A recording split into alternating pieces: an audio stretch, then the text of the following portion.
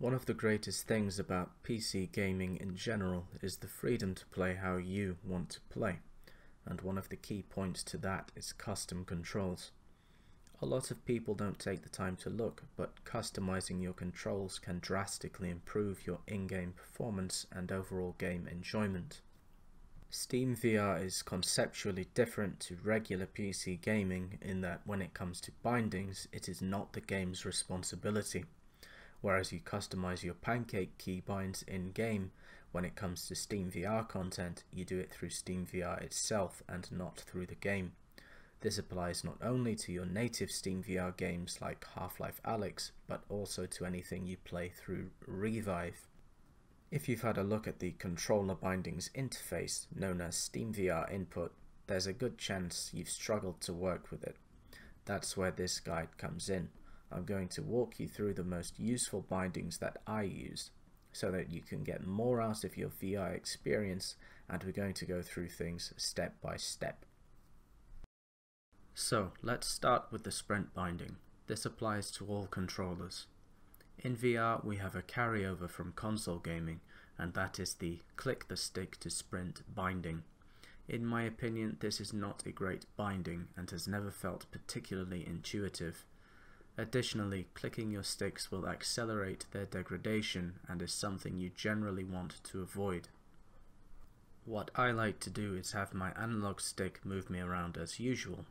As you push the stick further and further, increasing its deflection, you want to move faster and faster, and then at the very end start sprinting. This is suitable for games where you are primarily sprinting. For this example, I am using The Walking Dead Saints and Sinners. Open the Steam VR overlay. To do this, click either system button on a native Steam VR controller. For Oculus Touch controllers, the system button on the left controller should work. For other controllers, I'm not sure. From here, click the Settings cog to the right side of the dashboard, and then the Controllers tab, Manage Controller Bindings, Custom, and Edit this binding. This is how we edit bindings for any game.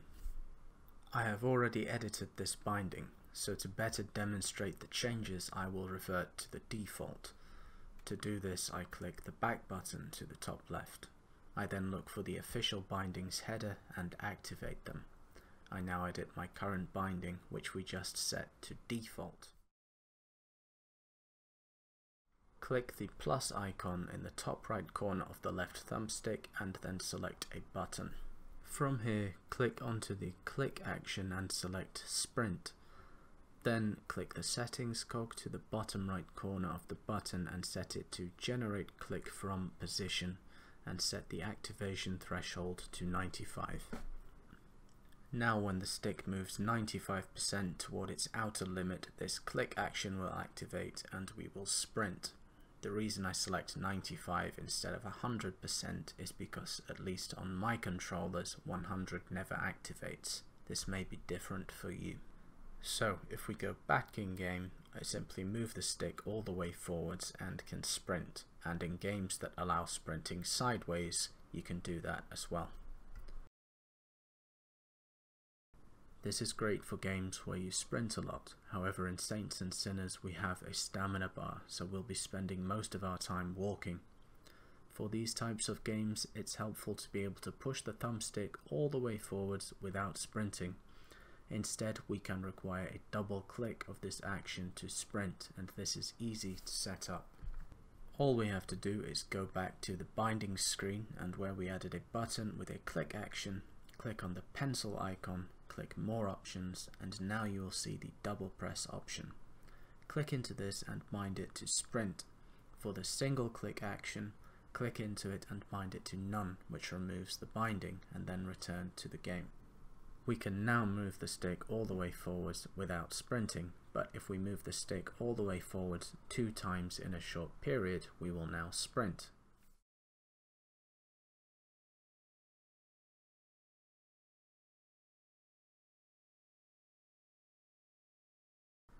This one is index specific.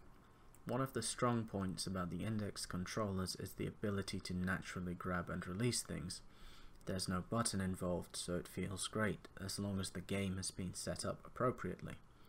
In my opinion, many games get it wrong, but games like Boneworks and Into the Radius, they do a good job. For a lot of other games, I recommend some tweaks. The main issue I encounter is unsuitable thresholds for grabbing and releasing. Such as in this game, you can see that I wrap my hand around the controller handle, yet I cannot pick up the weapon. It is not until I apply some force by squeezing the handle that I can pick up the weapon. The index controllers have many capacitive sensors along the handles. To grab something, there is an activation threshold where some percentage of these sensors have been activated. When you wrap your fingers fully around the controller, the capacitive sensors are effectively at 100%.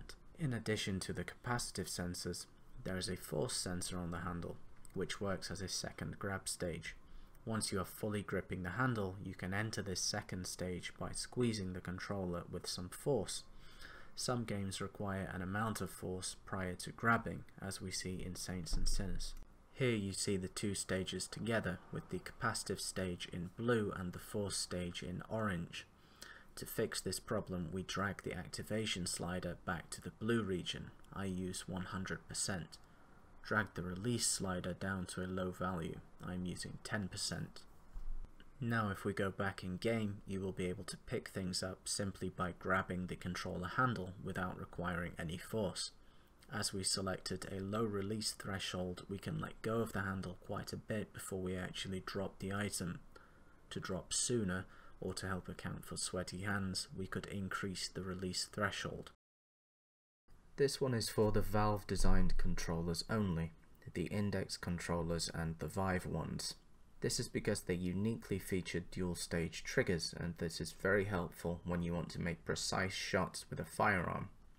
If you have a regular trigger, such as the trigger on a touch controller or a DualShock 4, you squeeze it gradually, you keep squeezing it, and you never quite know when it will fire. It could fire at the very end or somewhere before then, but you cannot feel this point out. You cannot reliably hold the trigger on the very edge of firing and be ready, and this can be problematic. All of the Valve designed controllers, even the Steam controller, feature dual stage triggers. This means we have the same kind of trigger as on other controllers, but at the end of the trigger we hit a wall. We feel some clear resistance. We now know precisely where we are. We know that once we perform the final click, the weapon will fire. This is very helpful, particularly for lining up long-range shots in Into the Radius. Into the Radius has great bindings out of the box and actually makes use of the dual stage triggers, but many games do not, Pavlov included. Though fear not, as we can rectify that. To fix this, we go into the bindings. In this game, trigger right is used to fire. By default, it is bound to a button. Change this to a trigger and the click binding should remain as trigger right. With no further changes, we have fixed it. Return to the game and we can test the binding. When using dual stage triggers, we pull the trigger. We know it won't fire at any point in this range until you reach the very end. You can feel when you are at the very end, so you know you are on the edge of firing.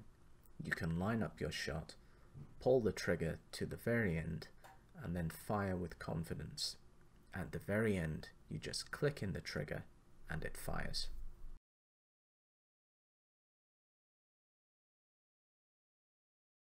Here's an example for Boneworks, one of my favorites. I've got a gun here, let's load it. Very nice. It tracks the finger all the way, but when I depress the trigger, it just fires at some point in the middle like Pavlov does. So let's go to the bindings. What you need to do is figure out which action is responsible for firing the weapon. So you have to experiment a bit. I've found that for Boneworks, it is trigger position. So what I'm going to do is unbind that by replacing it with none. If we go back in game, the weapon no longer fires, and that's good. That means we have found what is responsible for firing. Let's go back to the bindings and add a second trigger binding and set the click to trigger position, which we found to fire the weapon. If you have multiple trigger bindings, they function simultaneously. They do not write over each other. Now when we pull the gun out, we can move the trigger all the way and it won't fire until we click it in at the very end. This is also helpful for rapid firing the weapon, as we know exactly where the actuation point is.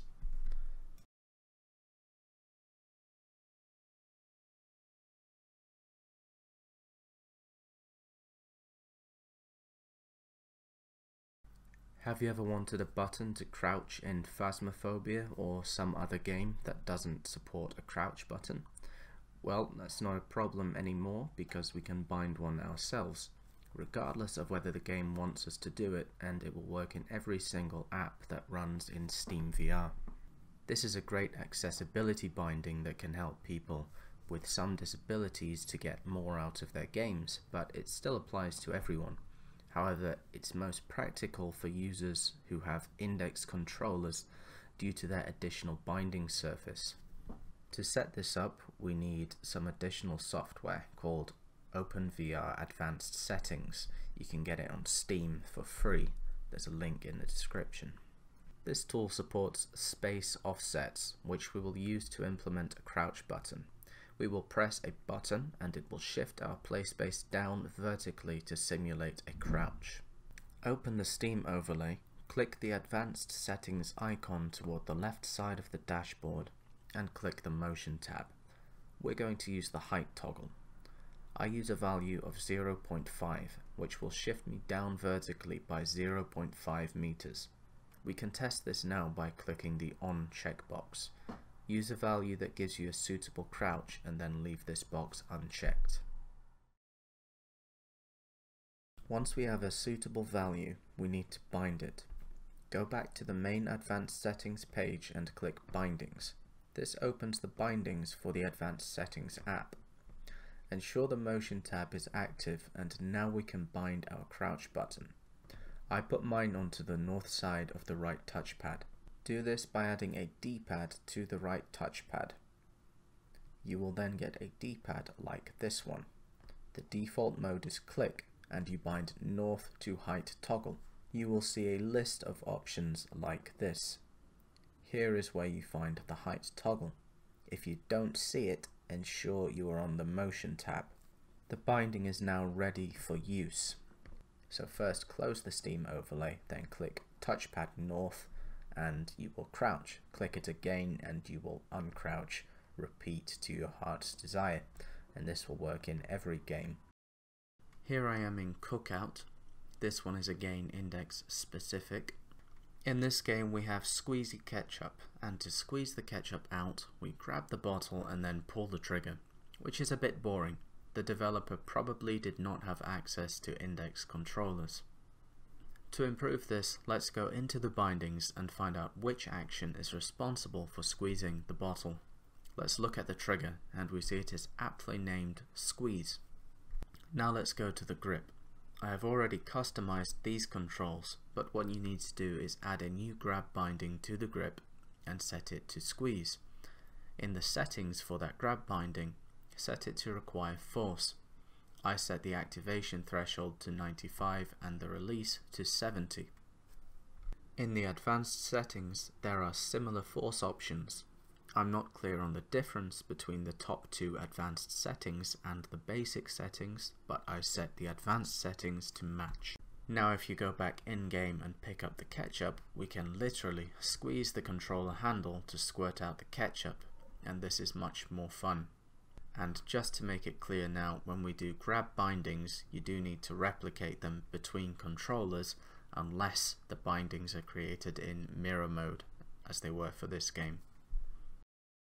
I hope you found this guide to be helpful. The specifics of binding controls can vary between games. All of the examples in this video use the newer input APIs, but there is also a legacy API that works a bit differently, and you see it used on older titles. The names of in-game actions varies between games, but hopefully this proved to be a good starting point for you. Finally, I just want to address the toilet roll. This does not interfere with the capacitive sensors at all. Finger tracking works fully even with a layer of toilet roll between the hand and the controller. The reason I use this is because my palms sweat, and I think this is a great workaround. If you have sweaty palms, then at some point during gameplay, as sweat accumulates on the grip, you will begin to struggle to drop things, and this is problematic. It's easy to shim a layer of toilet roll without looking, and I hope this helps those of you who have similar issues. You can then enjoy the index controllers as intended. Thanks for watching. There's also a written guide on my website, linked in the description. If you've got anything to say, feel free to leave a comment or use the contact form on my website. Good day.